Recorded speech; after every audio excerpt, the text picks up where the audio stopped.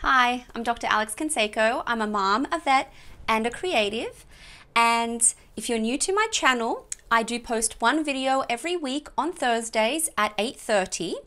And my video content is centered around, well, you may have guessed already, my 3 areas of interest: motherhood, veterinary medicine, as well as art and design. Every month I also do post videos on things to do in San Diego with kids, because this is where I live and I want to share that with you. This month I will be posting extra videos on this topic, and maybe even through next month, because it is summer and there is so much to do here. So I thought I'd take the opportunity this time of year to do that, to get out more. If you like my videos, please hit the like button, subscribe, click the bell button also for notifications on when my next video is coming out. In this video today, I'll be giving you tips on how to best introduce kids to pets, and I'll be focusing on dogs and cats specifically. So let's jump straight into it.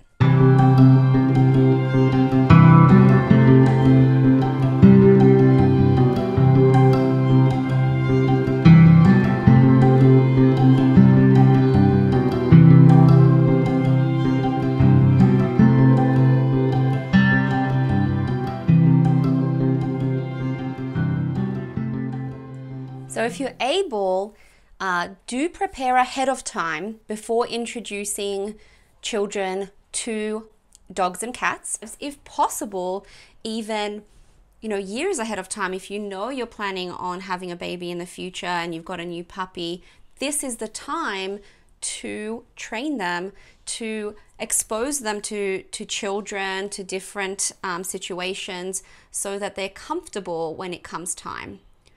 And the key areas that you'll want to focus on are obedience training, desensitization, as well as doing a mock routine. So if your dog doesn't already have behavior training, I recommend getting this done at least 4 to 6 months before baby's arrival. Cats can be a little bit harder to train, but they are trainable. So complete any behavior training before your baby arrives. That is the key. For example, a group class, so that the dog has exposure to other animals, maybe even other people. Socialization is key. The more you socialize your pet, the better. They'll be less scared, they'll be more comfortable in new situations. And if you can, introduce your pets to children when they themselves are still young, less likely that the child will get hurt. And this is the critical period in development when animals learn best and take in the most information, when they are themselves young. So the first 3 to 4 months of age even. You have friends that have kids, you can ask them to visit. The more exposure that your pet gets to children, the better.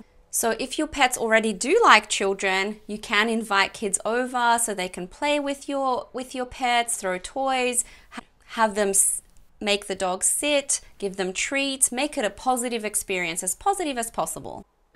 This is my dog Lucan with my niece about 9 years ago. Take note of his body language. He is alert in this situation. He is checking things out. In this particular photo, he does have a relaxed body posture. His ears are perked up but not facing forward. His mouth is slightly open. This dog is relaxed and reasonably content. Such a dog is unconcerned and unthreatened by any activities going on in his immediate environment, and is therefore approachable. When he was a puppy and we'd go for walks and I'd see children on the street who wanted to come up to him, I would always encourage it, but I would make sure that the children did not pet him until he sat down quietly and calmly, and then I would allow the children to pet him. Understanding animal body language is key when introducing pets to kids. So, here are some examples of things that you need to be aware of. Don't lean over a dog and don't stick your hands in their face. Rather, crouch down to the level of the animal and approach them side on. This is a lot less intimidating. Also, take note of this dog's body language. He's got his tail tucked between his legs, his ears pulled back, his eyes wide open. He is terrified. A scared cat will also pull its ears back, and they may even swish their tail, looking like they're wagging it. As they become more frightened, they may even hiss. And dogs may growl. These are all important signs to stay away from the animal. Don't pat a dog on top of their head, they don't like it. There are also other places where you shouldn't touch dogs, and certain places that they enjoy being touched. A safe bet is usually petting them on their chest or under their neck. But you should definitely avoid touching the legs and the tail. Cats normally prefer their heads being touched as well as the base of the tail. They definitely hate their belly being touched and their legs, so do not even attempt to approach those parts of the body. Don't stare an animal straight in the eyes, it's extremely confrontational. And definitely don't shout and squeal. This is all easier said than done, especially when it comes to children. They don't know what's okay and what isn't okay, so we as parents and guardians have to teach them. So in terms of behavior training, there are some important things that you need to concentrate on. You want to create off-limit zones, and you can do this. So first of all, for training, sit and stay, that sort of thing, so you can avoid the pet entering the area that you don't want them to enter. But also actually creating barriers around certain areas can be helpful. That is important for both the pet and the child. You want to create areas that are safe zones for both baby as well as for your pet, so they can get away from each other if need be. With cats, what you can do if you want them to stay off certain pieces of furniture is you can use sheets of cardboard, and you can put a double-sided tape on the surface of the cardboard and place that onto anywhere that you don't want the cat to jump. And when the cat jumps on there, they don't like that stickiness, they will avoid that area in the future. And it may take a month or so to get them to learn.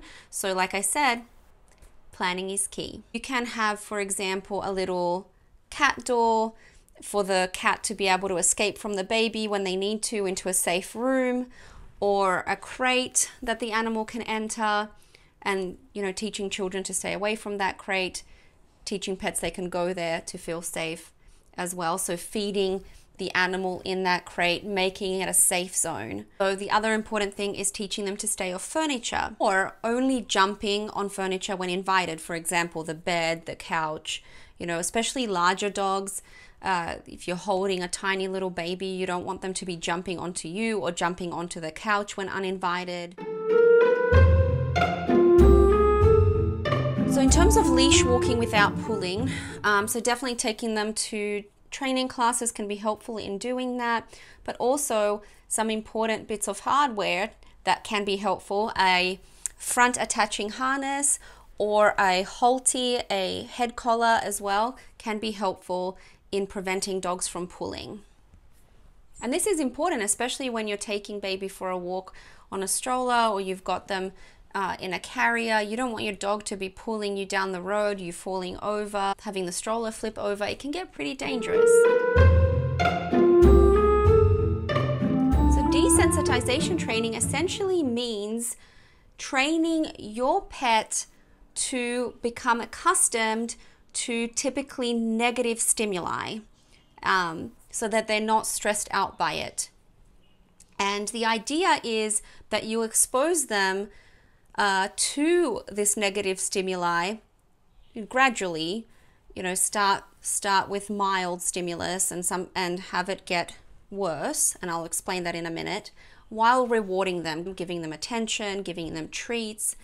Depends on what the motivating factor is for that individual pet. Some pets are food driven, others are driven by play. You want to desensitize your dog to sound, especially that high pitched baby scream. And you can play crying baby noises. Start with really low volume baby cries. Make sure your dog is tolerating that. Gradually increase the intensity over a few days. The sessions should be 5 to 10 minutes long, while giving your pet treats and attention to reward calm behavior. Now, the important thing is when you turn off the baby sounds, you want to ignore your pet, because you only want to be giving them that positive attention when those sounds are on, so that they can associate them with a positive experience. Hopefully they'll look forward to them when the baby arrives. Other thing you want to desensitize your pets to is smell. So babies smell different. We're going to use different products, different skincare products. So those are all new smells that are going to come into the home. There's going to be baby poo, etc. So you can start applying some of those baby lotions, weeks ahead of time to get your dog used to that. But also you can bring an article of clothing home later on when baby's born, ahead of you bringing the baby back to the house, so that the dog or cat is exposed to that smell also. Once baby gets a little bit older, they will be very curious about your pet. They will poke them, prod them, pull them, etc.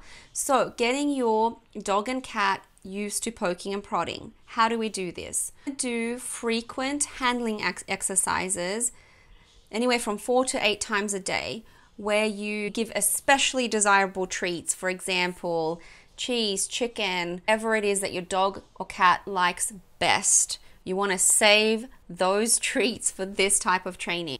And once again, training sessions should be short. So when you start your training, be very gentle. Maybe just a gentle pull of the hair, a little poke here and there, touching them in places that they're not used to being touched.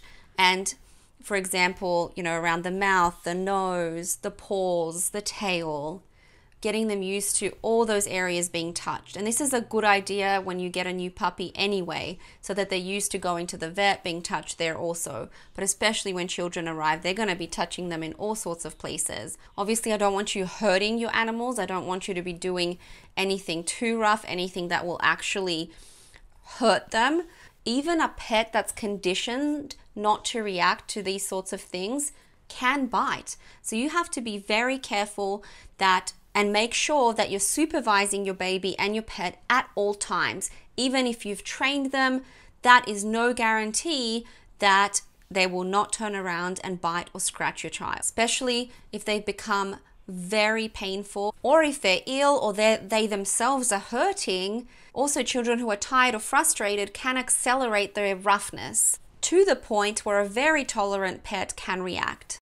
The other thing you might want to do is get your pet used to seeing humans move in a different way, so especially in terms of crawling. So you might want to crawl around so that isn't intimidating for them. Get the stroller out. Get out pieces of equipment that you will be using when baby arrives, and have your pet get used to being around those pieces of equipment, and once again, reward them when they are calm and don't seem to be stressed out by the presence of those items. And so a mock routine can be quite helpful. So having a toy baby, doing a diaper change, carrying the baby around, sitting with the baby while having your pet next to you, all those sorts of things will help your pet become accustomed to this new routine. But you want to wait till a little bit closer to baby's arrival, maybe 1 to 2 months, before you start actually alternating your pet's routine. So feeding time, etc. So about 1 to 2 months before baby's arrival, you want to try and decrease the amount of attention your pet receives. And a lot of people want to actually give their pet more attention because they know baby's going to be coming. They feel bad for their pet, so they want to smother them with love. But that can be counterproductive, because then your pet's going to be expecting that attention. It's actually going to be harder for them to adjust once the baby comes. So you want to decrease the amount of attention. You want to change up their routine, because inevitably once baby comes, things are going to be all over the place, believe me. The other thing you want to think about is maybe hiring a dog walker, because you are not going to have as much time maybe until baby gets a little bit older, to get out there and get walking. So in terms of changing up the routine, you can start to feed your dog at more sporadic times of the day. So maybe you fed them at 9 a.m. and 9 p.m. at night. Well, now maybe you'll feed them at 7 a.m. in the morning or 11 o'clock in the morning instead, and kind of change that up a little bit. And same goes for the evening.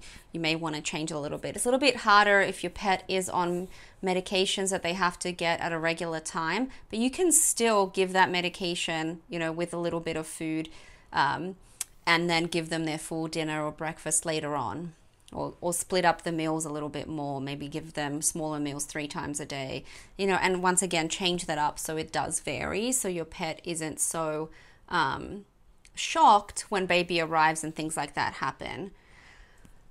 Pets are creatures of habit, so they do really like routine, but inevitably, like I said, routines are not going to be routine anymore once the baby arrives. Now for cats, the other thing I would consider is potentially moving their litter box, especially if it's in a location that the baby can easily get to once they're on the move. And you don't want to do this when the baby starts moving around. You want to do this ahead of time before baby comes, so it's not a shock to your pet. So you want to do this gradually. So first of all, I think it's important to have a couple of litter boxes as you're doing the move. You always want to have more than one litter box, especially if you have more than one cat anyway. It'll always be one extra litter box per number of cats. So if you have 1 cat, good idea to have a couple of litter boxes. If you have 2 cats, having 3 litter boxes. If you have 4 cats, having 5 litter boxes, etc. So you want to gradually move the litter box to a location where your child is not going to be able to access later on. You want to move them, a couple of inches maybe per day until it gets to that location that you want it to be in. And that may take a while depending on how far you're moving it, but having that extra litter box can be helpful as well, so your pet can have a choice of where to go. Speaking of litter boxes, on the flip side, if you have a diaper pail that isn't securely closable, make sure you get one, because if you have a large dog or even a cat who is curious, and a lot of them are, especially about new smells and poo, they may get into that diaper pail. So make sure it's either out of reach for your pet, or it is one of those very secure diaper pails, for example, the diaper genie, where your pet can't get into it. So we've done all the training, we think we're ready to introduce the baby. Well, not yet. There are some other things we need to think about. So making sure that your pet is healthy, parasite-free, very important, because there are some diseases and parasites that can be spread to your baby. So for example, leptospirosis, rabies, toxoplasmosis, just to name a few. There are vaccines to protect your pet against some of these diseases. So talk to your vet about that. Also, check out my videos on things to avoid during pregnancy. I will post a link up above, or you can visit my channel where I do cover toxoplasmosis. So finally, the big introduction. What do we need to do? First of all, I recommend that you as a family have settled into your home. You've got your own personal routine sorted out as much as possible, and you're ready for your pet to come home. We're actually lucky enough to have Lucan stay at my in-laws' house for about a week after Owen's arrival. So that was nice because we could settle in, get everything sorted with Owen before we brought Lucan home for the big introduction. First thing you should do before bringing your pet into the house, if you have done what we did, is to take them on a long walk, get them tired, make sure they're in a calm state of mind. So after a couple of days of baby's arrival at home, you can let your dog or cat sniff the baby. It's best to have them on leash, a loose, short leash, so you have some control. And then you want to praise and give the dog attention when they're being calm. And once they're calm, you can take them off the leash. I would wait maybe till the 2nd or 3rd interaction before doing that. Maybe on the first interaction, just keep them on the leash. It's a little bit different with cats, obviously.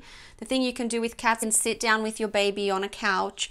You can have another member of the family hold the cat, and you can just sort of sit next to each other, cat and baby. If your cat doesn't like to be held, then sort of just sit with the baby, let the cat approach, give the cat treats, pet the cat if they're being calm. Don't force the baby onto the cat. Don't force the baby onto the dog. Let them come to you. Let them investigate. Let it be on their terms. It is very important to have your dog on a leash, even if you have no reason to believe that your dog will show any aggression towards the baby. You just never know. It is a completely new situation, especially if you're a first-time parent. And it's a good idea to also distract the dog with plenty of treats and attention while you're introducing them to the baby. Make it a positive experience, as positive as possible, so they associate that positive experience with the presence of the child.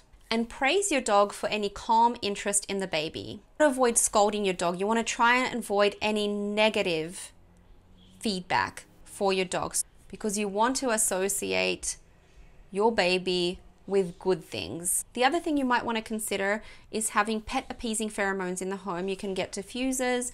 For cats, you can get Feel Away. For dogs, you can get Adaptor. They also come as collars and sprays.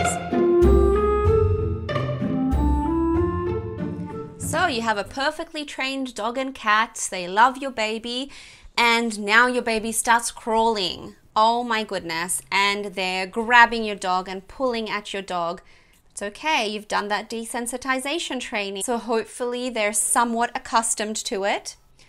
But nonetheless, you have to be careful, and you have to now train the baby. Just as important as it is to train your pets to be gentle around your baby, it's important to train your baby to be gentle towards your pets. It's important that even though we've done desensitization training for our pets, we still are supervising the interactions, and we pull the baby out of the situation or pull the pet out of the situation that is becoming very negative for either party. And it's important to create those safe zones that we talked about earlier in the video. And it's important to teach our children to respect our pets' bodies, their safe zones, and their belongings, so their toys. Pets can be very attractive to kids. And once a baby is mobile and a bit older, they will most likely start to grab and pull at your pets.